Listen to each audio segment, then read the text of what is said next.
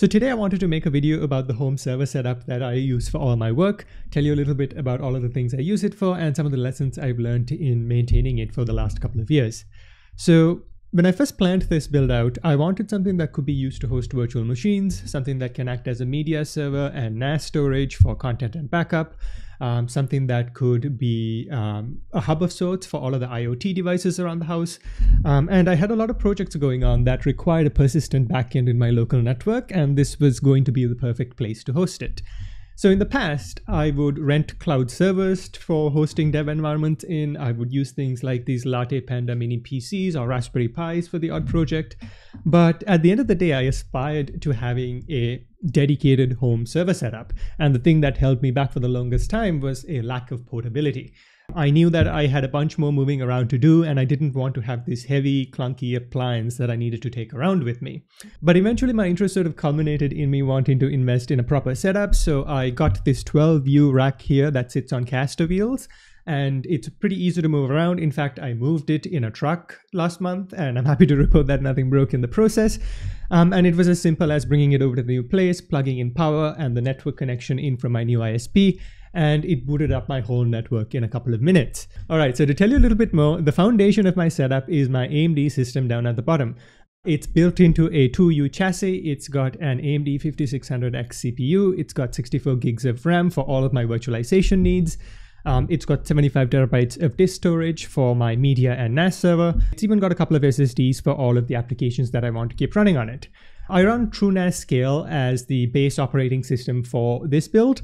It essentially combines NAS software and virtualization server, so it lets me do everything I want to do with this build in one interface. So before this, I never really had a great reason to customize my home network either. I would do the odd thing like install a Pi-hole instance or a pfSense to get some ad blocking or some additional privacy, but that'd be pretty much it. Today though, my whole home network is designed around my servers. So this rack holds all of my servers and the rest of my networking gear that essentially allows me to plug in the connection from my ISP. And this rig will take care of creating a new network. It'll create a bunch of VLANs for isolating some of the hardware projects that I've got going. It even sets up a firewall and a private DNS with Pi-hole.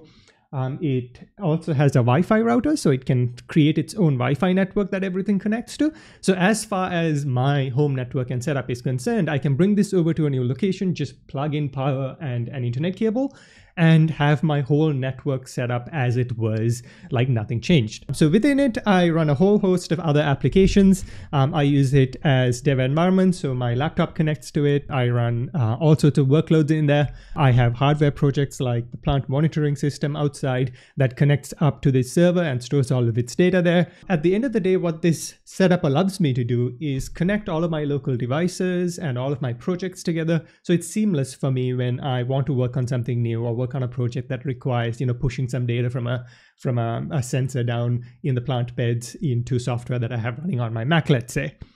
I use this setup almost every single day, and it's a joy to have when I need it. So that's pretty much all there is to it. I'm hoping to make a couple more videos about specific projects that I run on this thing.